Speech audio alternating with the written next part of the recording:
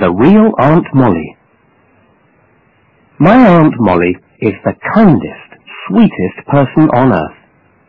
She may not be the cleverest woman in the world, but I love her a lot. However, a strange thing happened to Aunt Molly, and now we don't know what to do. It all started when her husband, Uncle Dalton, died.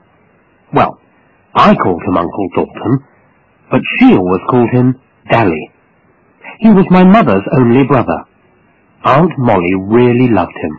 We all knew that. Life had been quite difficult for Aunt Molly when she was a child. She was poor, and her parents had died early on. She was left to look after herself. She'd never learned to read properly, and left school at an early age. But she was always cheerful and honest, and never complained about the hard work she did to earn her living. She worked as a cleaner, wherever there was work to do. She liked cleaning, because she didn't have to make any difficult decisions. Aunt Molly didn't like making decisions. Perhaps she wasn't used to it. I don't know. But everybody liked her, and she was never out of work. She met Uncle Dalton when she was working as a cleaner at the bus station. He was a bus driver, and it was when he had just finished for the day that he first saw her, cleaning the station office. He fell in love with her as soon as he saw her. It was the same for Aunt Molly. As soon as their eyes met, it was love for both of them. He soon grew to love her gentleness, and she loved his kind heart and willingness to make decisions. They got married 2 weeks later. A year after that, she gave birth to twin boys. They were my cousins, and their names were Winston and Clement. I was born in the same year, 2 months later. I was called Rufus. I still am. Anyway, Uncle Dalton got a better job at the bus station soon afterwards, and they bought a house near us. Aunt Molly and Uncle Dalton had a happy marriage. Uncle Dalton earned the money, and Aunt Molly cooked, cleaned, and made the house a wonderful home for her dear Dally and the boys. It wouldn't be quite right to say that Aunt Molly actually ran the house. In fact, all the big decisions were left to Uncle Dalton. But she made sure that everything went smoothly. Everybody was happy. I was happy too, because I liked to play with my cousins. I also looked forward to the delicious homemade biscuits Aunt Molly always gave me. My cousins and I were 5 years old when Uncle Dalton was run over by a bus at the station. It was an accident. Uncle Dalton didn't know what hit him, and he was killed immediately. Well, I suppose he guessed it was a bus, but I don't think he had much time to think it over, if you see what I mean. Anyway, he was dead. In a way, once Uncle Dalton had died, I think a part of Aunt Molly died too. She was still a hard worker and remained a good mother to Winston and Clement. Indeed, the routine of running the house was something she no longer needed any help with. My parents and Uncle Dalton's parents, my grandparents, all helped Aunt Molly with the decision-making. But the cheerfulness that we'd come to expect from her had gone. It was as if all her cheerfulness had died with Uncle Dalton, her dear Dally. She got some money from the bus company, because Uncle Dalton had been killed at work. At least she didn't have to leave the twins in order to earn money. Life continued. The twins grew into fine boys, but by the time they were 14, they wanted to see a bit more of the world outside their comfortable home. Both of them were bright and interested in the world outside, especially Winston. They were beginning to get bored with life at home, with all its safe routines. That's where the trouble really began. Aunt Molly had not really changed since their father's death. She hadn't even learned to read properly. She never went out and had no outside interests. She spent what free time she had listening to the radio or watching the television, especially game shows. The boys, though they loved their mother, wanted to decide more things for themselves. And, like me, they wanted to go out more. Aunt Molly, however, just wanted to stay at home all the time. The boys never went out much with their mother.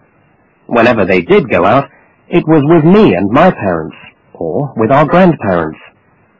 Aunt Molly always stayed at home. It was Winston who thought of taking their mother to the theatre on her next birthday. She'd be 39. The boys planned it all out carefully with the help of the rest of the family. We were all there, my parents and my grandparents. "I don't think Mum would like to see a Shakespeare play, or anything like that," said Clement, "but I'm sure that going to see something would do her good." "You're right," said Gran. "I think your mother should go to see something she'd enjoy.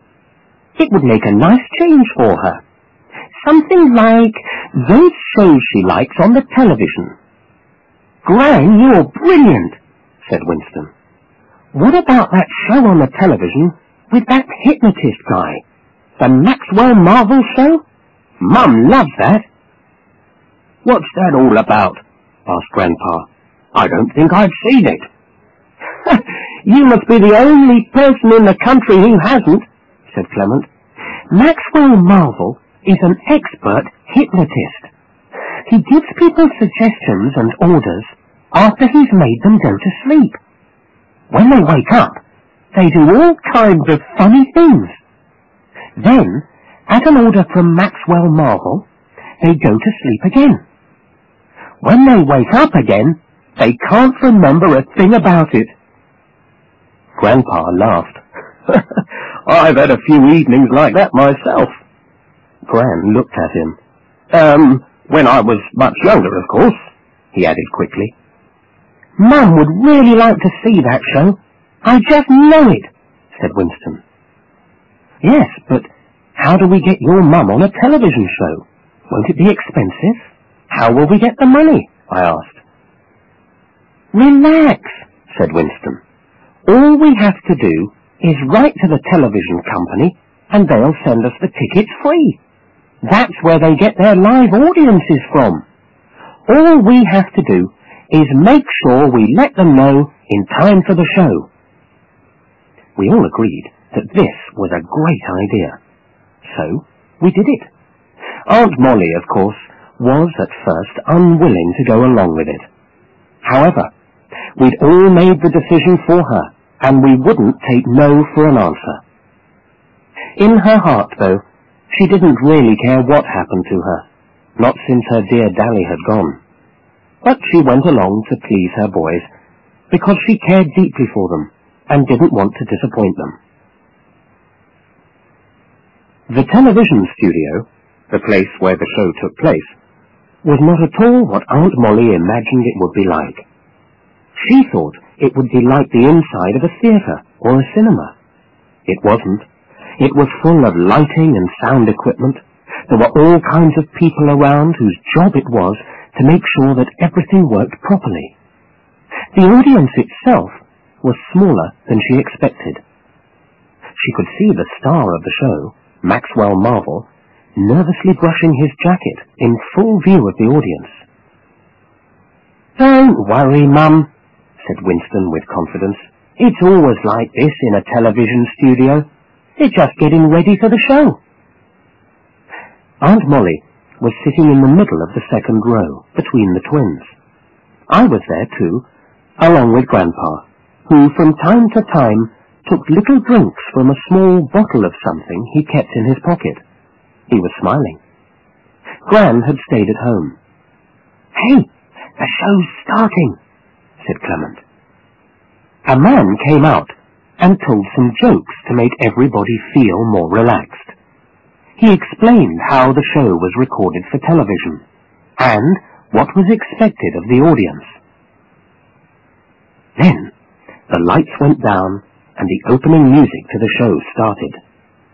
Maxwell Marvel came into the center of the studio, full of smiles. The audience clapped for a long time. Aunt Molly had seen this show many times on television, so she knew what to expect. Even so, we could tell that she was getting excited. We could see her smiling. It had been a long time since we had seen her smile like that. Then the show began. Maxwell Marble asked for some people from the audience to be hypnotized. Quite a few of the audience were willing, but only about 10 were chosen. They came onto the small stage and were immediately hypnotized by Maxwell. They were told to do the strangest things, such as behaving like farm animals, or dancing at a disco, or acting like famous people. And they did everything they were told to do. Even the quiet-looking ones were persuaded to do things that looked completely different from their usual behavior.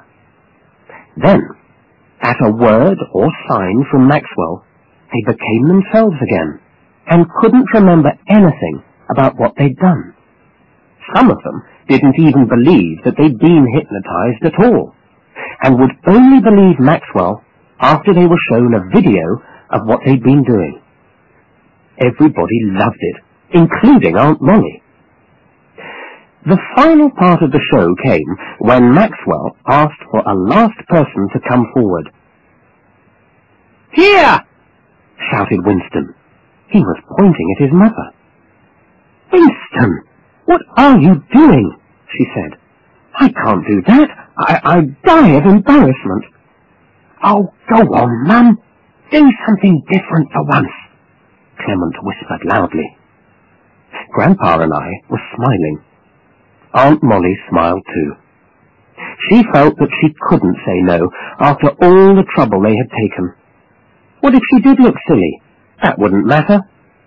Nothing mattered now but her boys. "All right, I'll do it," she said. Aunt Molly, for some reason, was an especially easy person to hypnotize. As she sat on a chair, she went to sleep to the sound of Maxwell's voice like a baby. We all wondered what hypnotic suggestions Maxwell would give her. Then Maxwell turned to Winston and said, "What suggestions would you like to make, young man?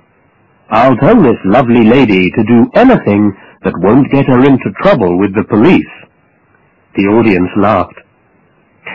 The twins whispered to each other. Then Winston spoke.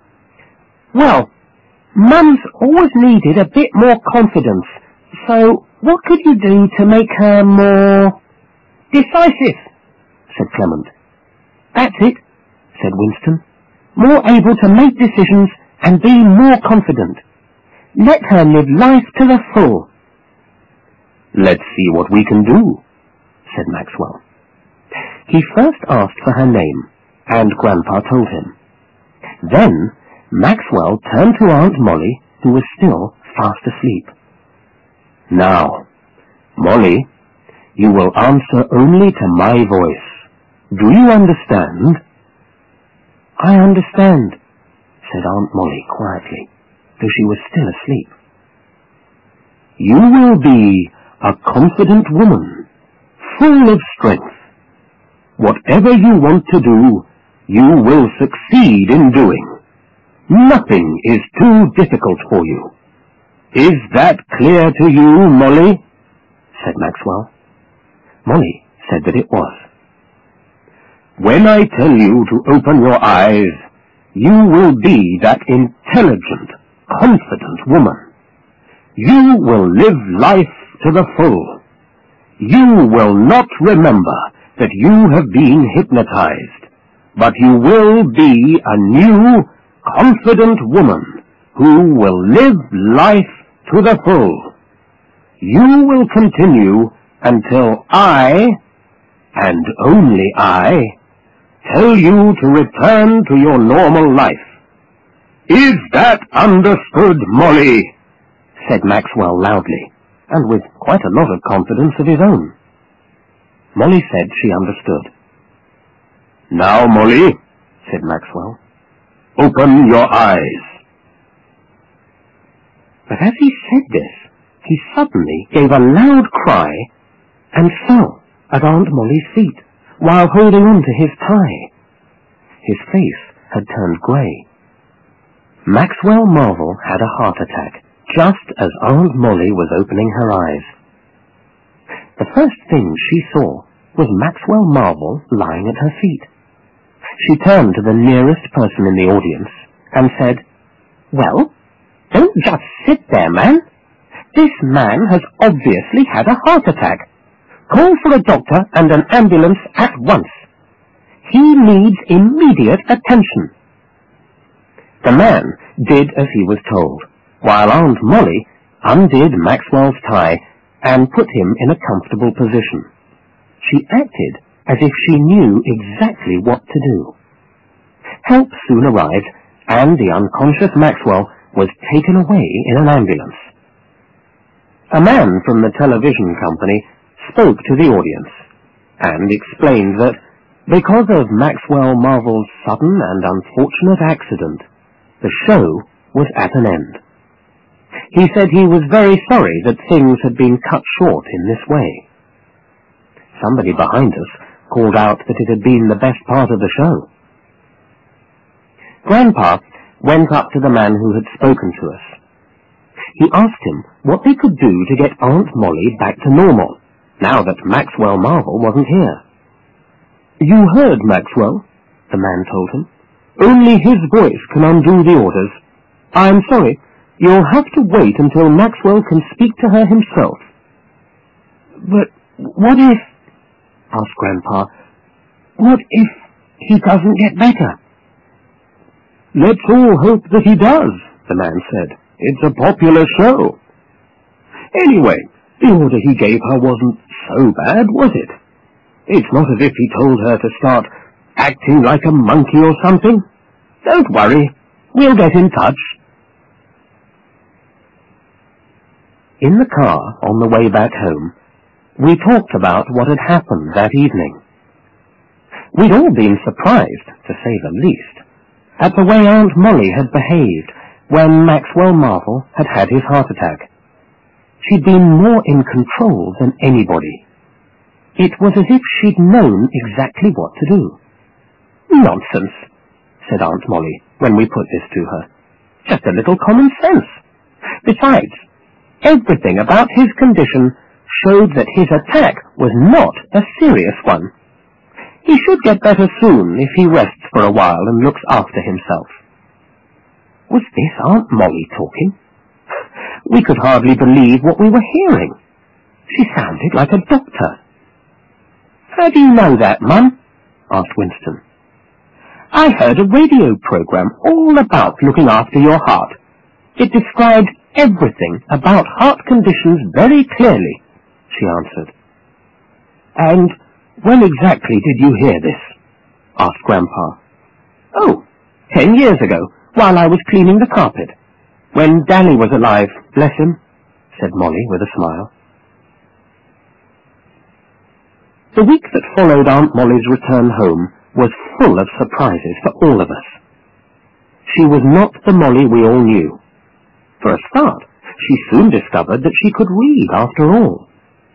After years of hardly looking at even a newspaper, she began to read anything she could get her hands on. At first, it was cheap magazines and love stories. Then, she started on serious newspapers and Russian novels. During the following weeks, she took up painting and found that she was able to paint beautiful pictures. Soon, she could paint as well as a professional. Then, her beloved cooking changed. No longer did she cook simple but delicious meals. Now, she tried Indian, Chinese, and Italian meals, which were also, it must be said, delicious.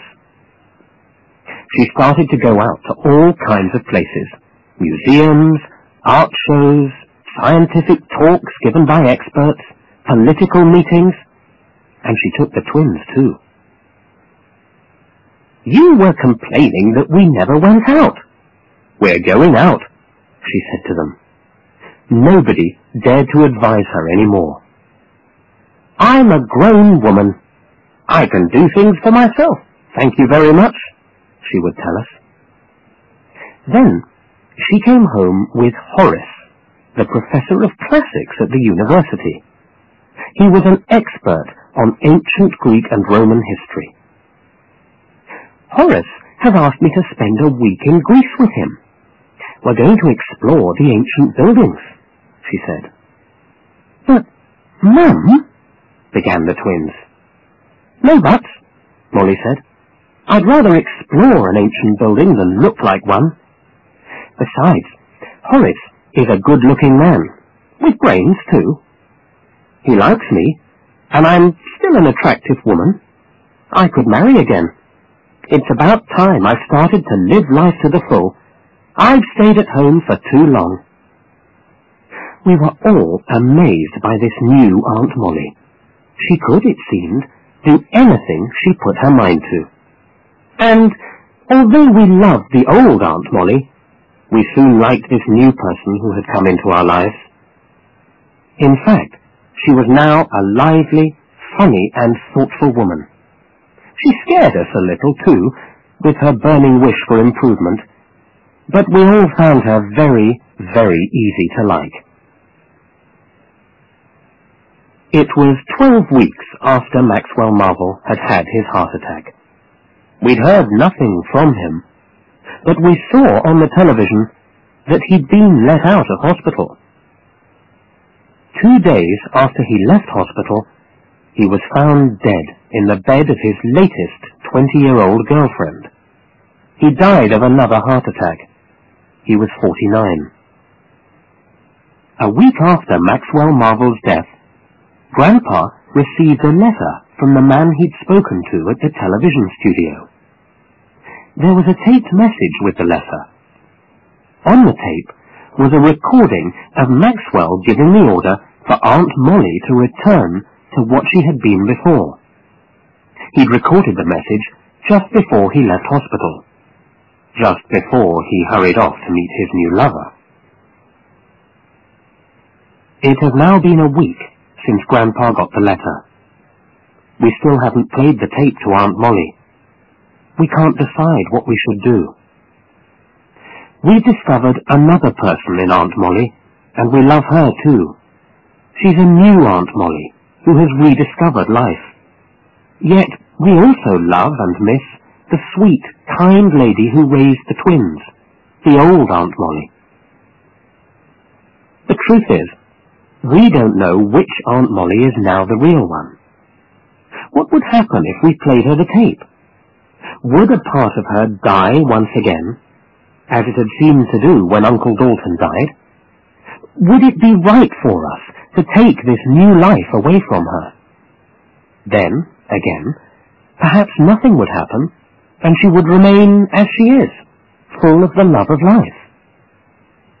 And which Aunt Molly has the most right to be here, the old or the new?